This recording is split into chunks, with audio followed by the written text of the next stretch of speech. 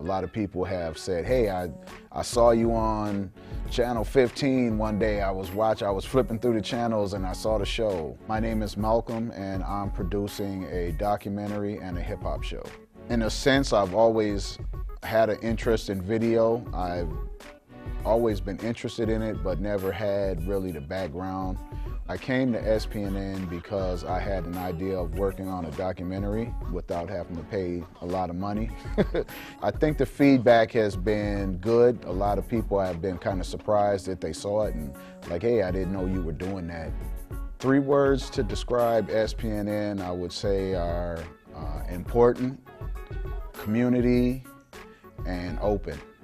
My name's Malcom, and I'm covering the Twin Cities hip-hop scene. And if you have a passion you want to share, call SPNN.